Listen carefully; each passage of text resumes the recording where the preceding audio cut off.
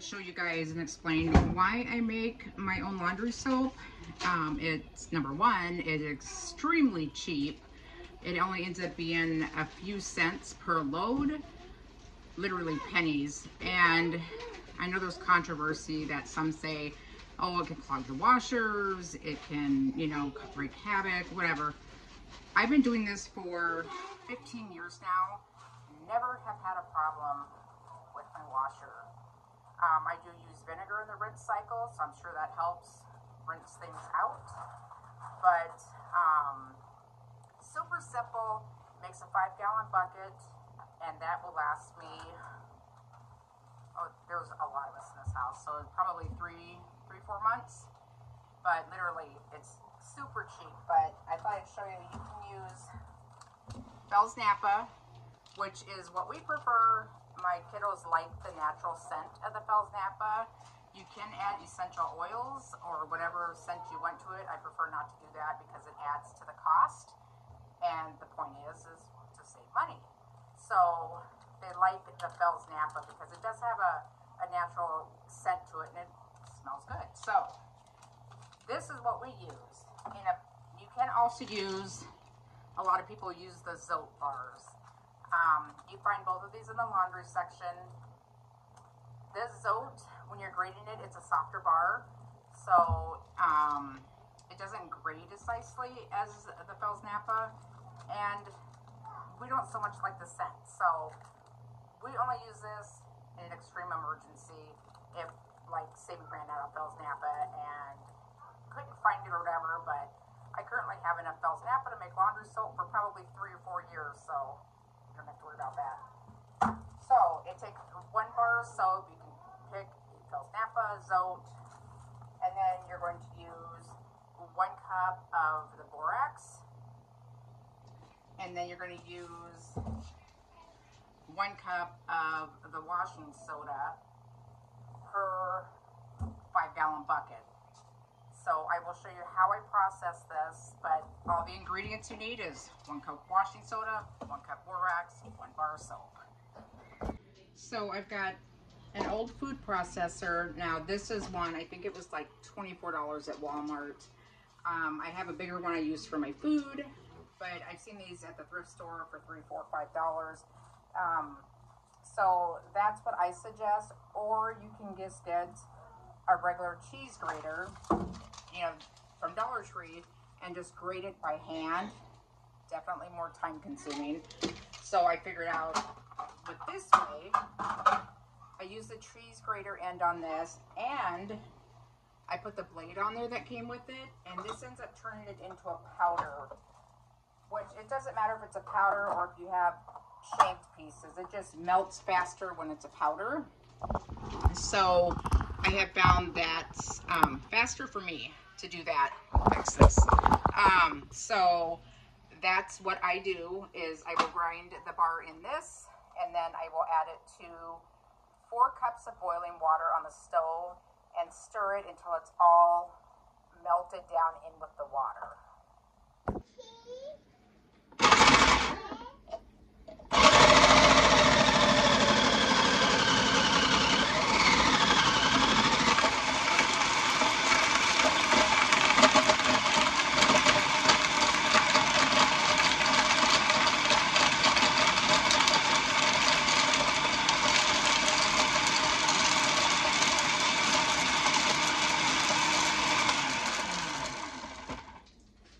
So as you can see, it is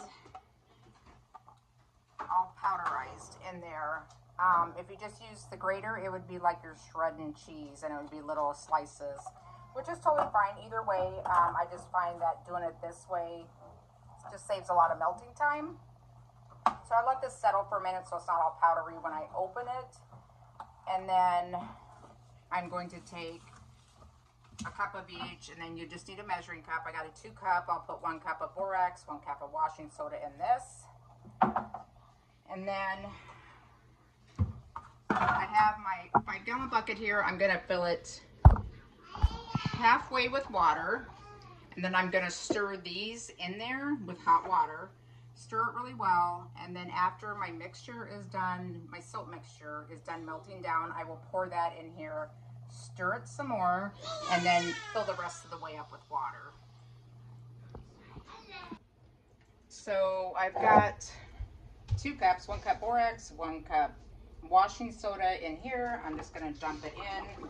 This is half full of hot water, and I have this really long, it's actually a serving spoon for like catering, so I got it at Sam's Club, but it works really well because my hands never have to touch it, and it ends up looking like that. It's just kind of a foggy look to it right now, but it's stirred in. So now I am going to get the powder going into the pot.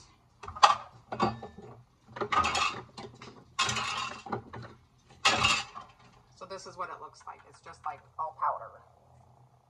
I'll show you this.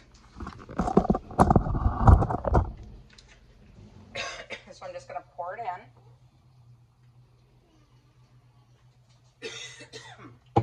And then I'm just going to continuously stir it, and then it'll melt down, because if you don't continue to stir it, it can bubble up and go over, which can be a mess. So you don't want that. You don't want it to bubble over. So I'll just get this melted down and stirred.